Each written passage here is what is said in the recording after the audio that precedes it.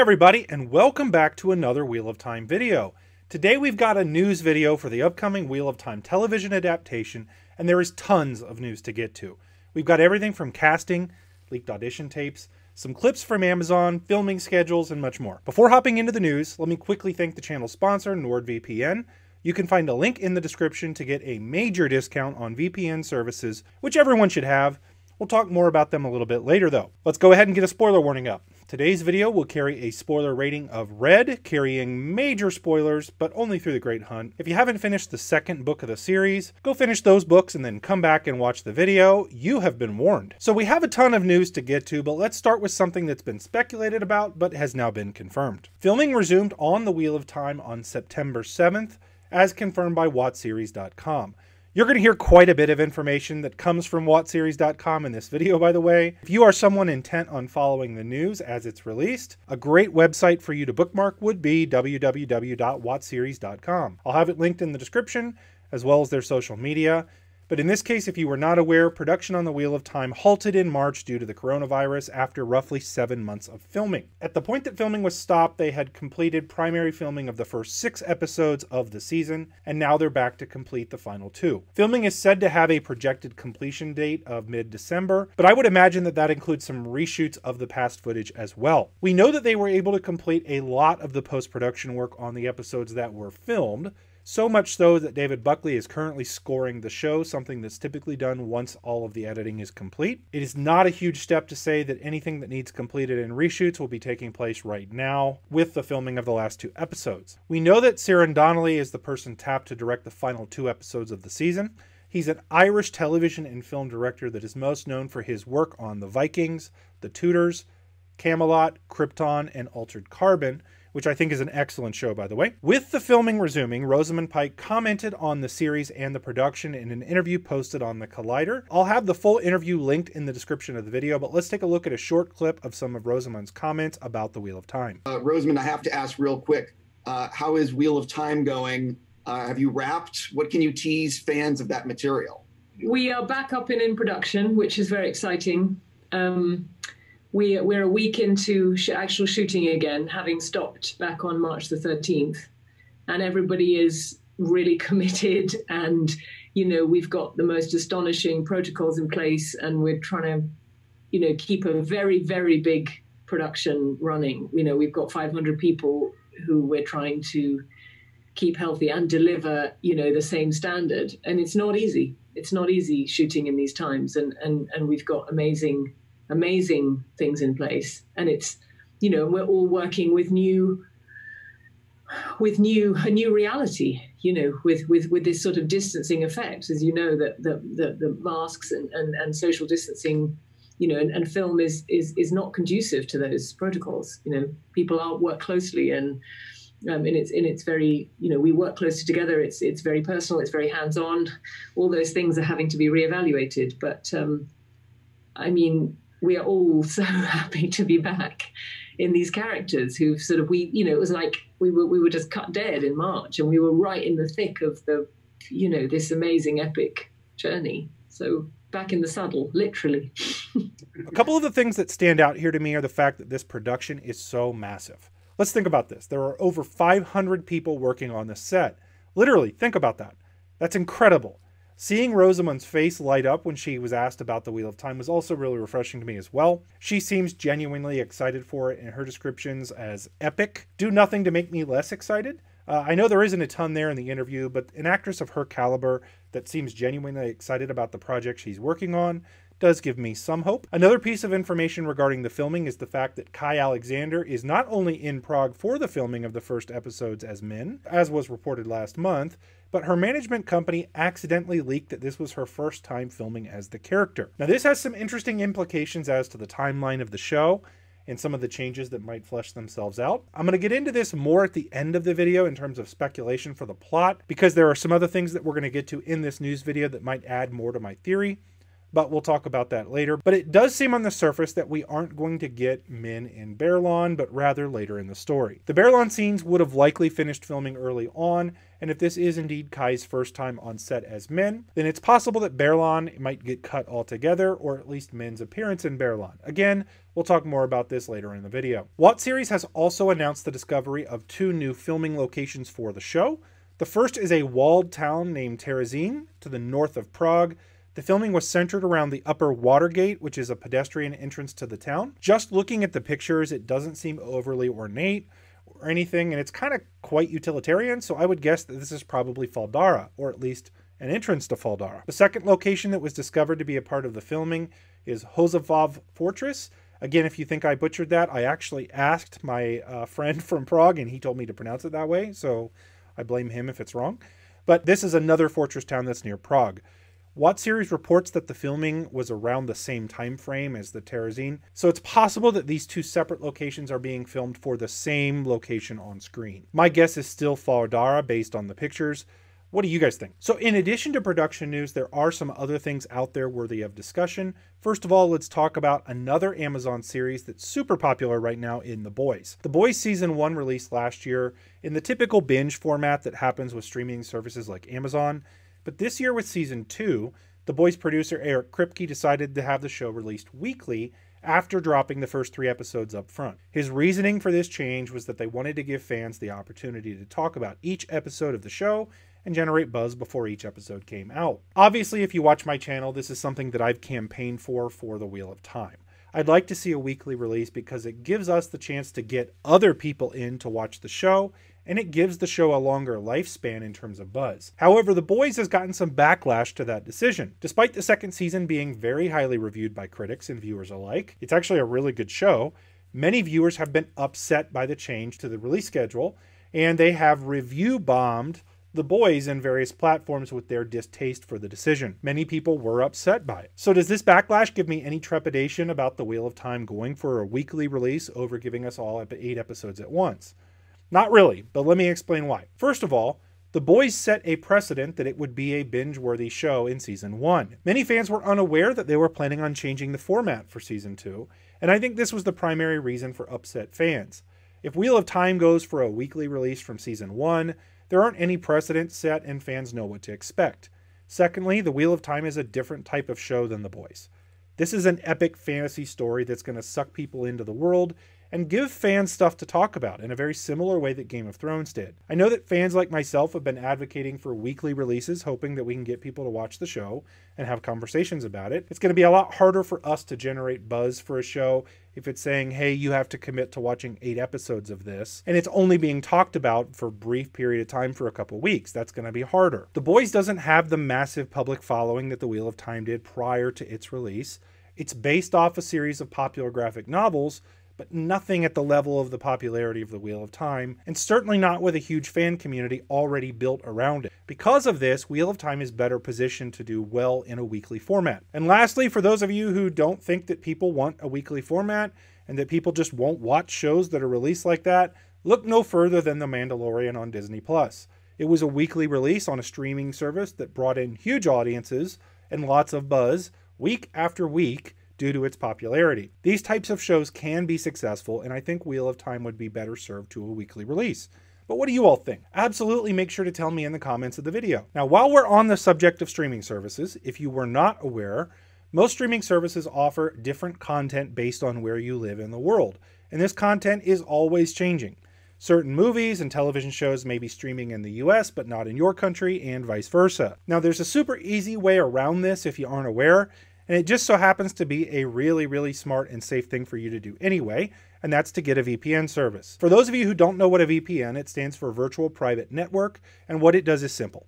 It creates a private internet connection for you through a public network. In other words, it makes it so your internet browser is completely protected from people recording your IP address, and it can make your browser show that you're in a different country. Well, why is that important?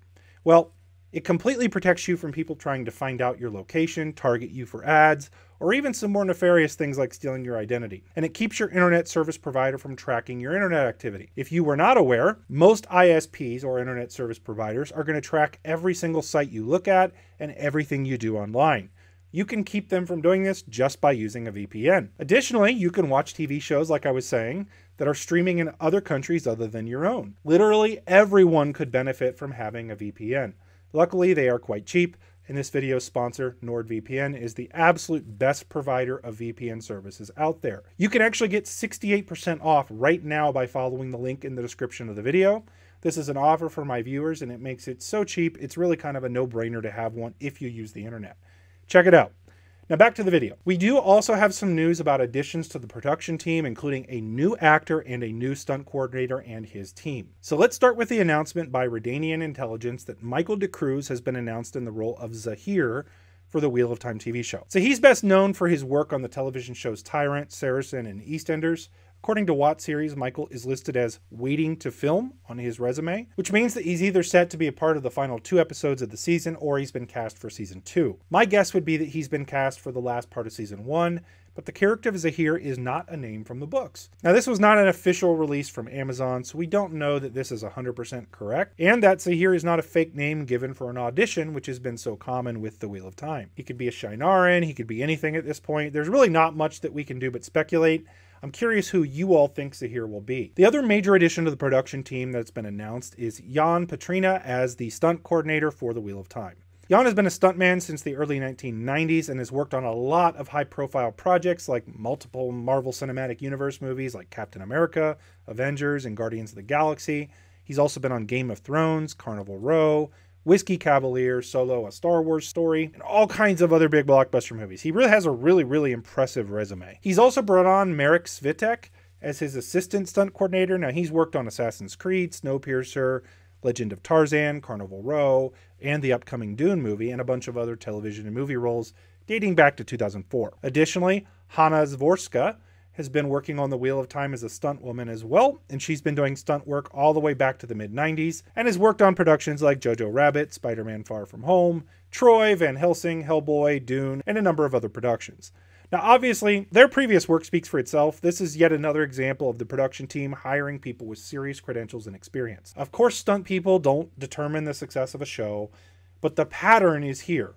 They keep hiring people for all aspects of the show that are super high quality.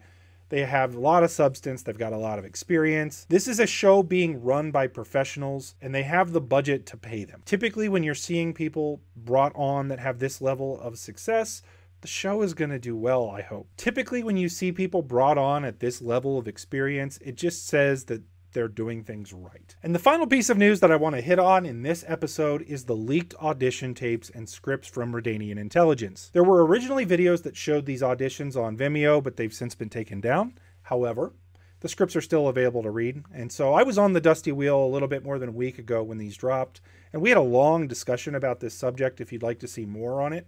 I'll have that video linked in the description of this video. But before diving into this, I do want to give a disclaimer. Just because these are leaked audition scripts does not mean that these scripts are going to be in the show. Audition scripts are not always part of the real script, and there is nothing but speculation to pull from these. There is no confirmation that these are changes that we're going to see in the show, and we don't know that they're actually going to be in there. What we can do is speculate that if these scenes were real, what would they mean for the show and what would they mean for the plot? The first of the leaked audition tapes was who we believe to be Leandrin.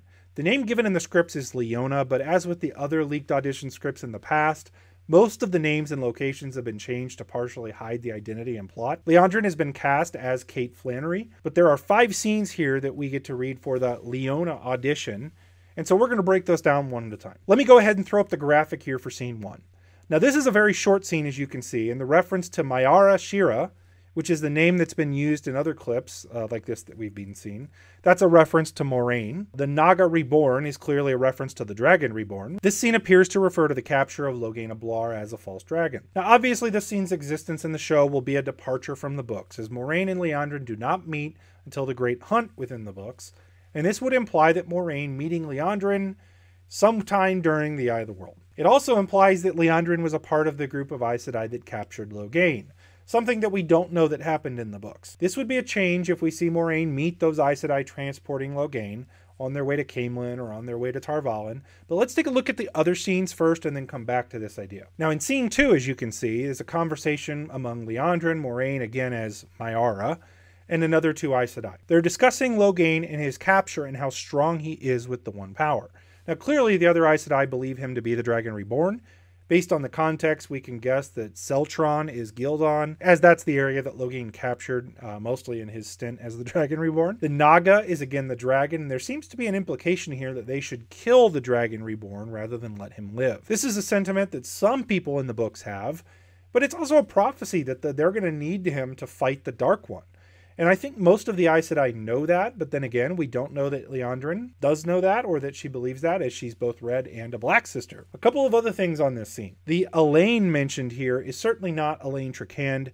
It's probably another Aes Sedai like Alana. Secondly, the scene also implies that Moiraine has some extended stay with this group that's transporting Logain. But let's look at the next scene, and then again, like I said, we'll come back to that. So again, scene 3 is a shorter scene again.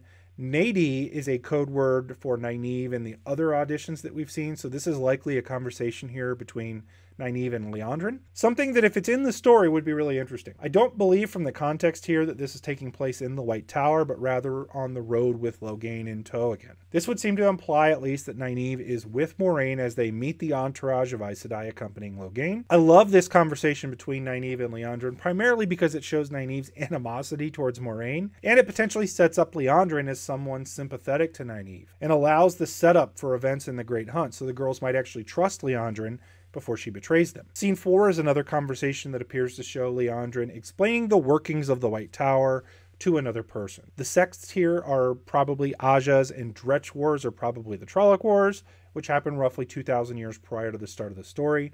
It's unclear who the other people in the scene are, but it can be assumed that person 1 is from a small village like Emond's Field, as Liandrin makes reference to small villages knowing of the Ajas. Possible that this is Nynaeve again, but who knows because it's not named. The last scene of Liandrin is an argument between Liandrin and some other Aes Sedai about what to do with Logain. Asgard, as mentioned here, is probably Erengil or some other port city on the river. The Stone Temple is obviously the White Tower.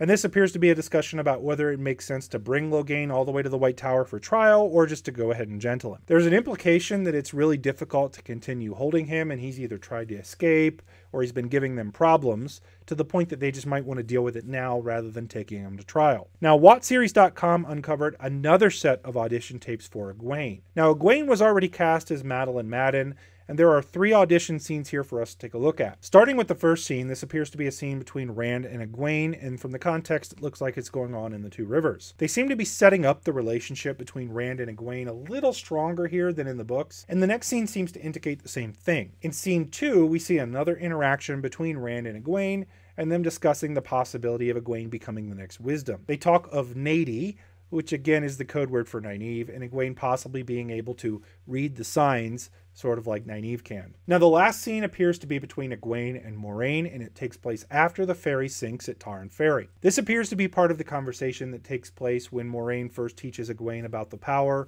when they stop at the little grove that Lan had kind of set up before they came to the 2 rivers. We already have leaked information that Master Hightower, the ferryman, dies while trying to save his ferry, and the Emond's Fielders blame Moiraine for this.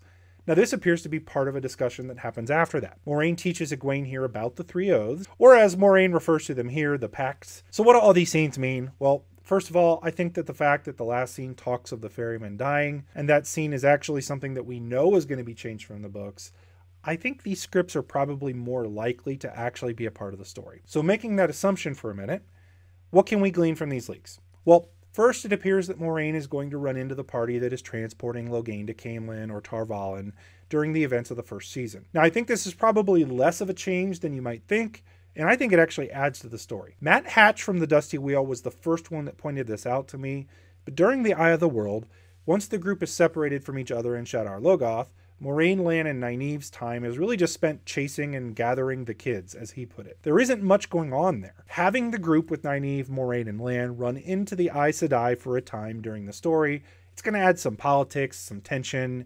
It's going to add to the scope of the story to kind of make the world a little bigger in the first season.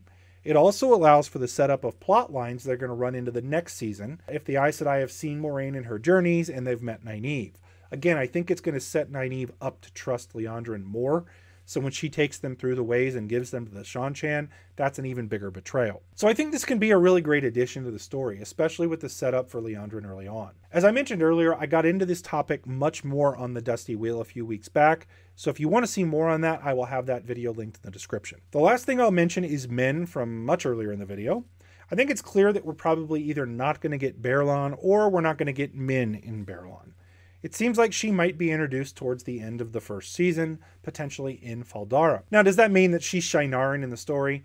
Not necessarily. She could be with the other Aes Sedai, or she could have been stationed there by Moraine. There's a number of angles that they can go with this, but changing her story a little bit does allow them to give the character more than a glorified cameo in Season 1. So in general, what do you think of the news and the audition tapes? Do these things make you more excited, less excited? Let me know in the comments of the video. Make sure to also check out the link for NordVPN and the great deal going on for the VPN services, which we all should have. Check out my Patreon if you want to support what we do here and be a part of the more than 100 people supporting the channel and the greatblight.com website. We're working towards hiring some people to help with the site more regularly and create content for all of you. And if you want to support us there, Patreon is the absolute best way to do it. That link is in the description of the video as well. Like this video if you liked it, leave a comment, and subscribe to the channel to be updated when I release new Wheel of Time content. Guys, thanks everybody for watching, and until next time, peace out.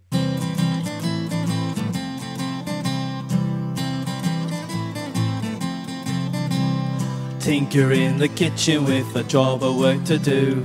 Mistress up above, slipping on a robe of blue. She prances down the staircase, a fancy oh so free, crying, Tinker, oh dear Tinker, won't you mend a pot for me?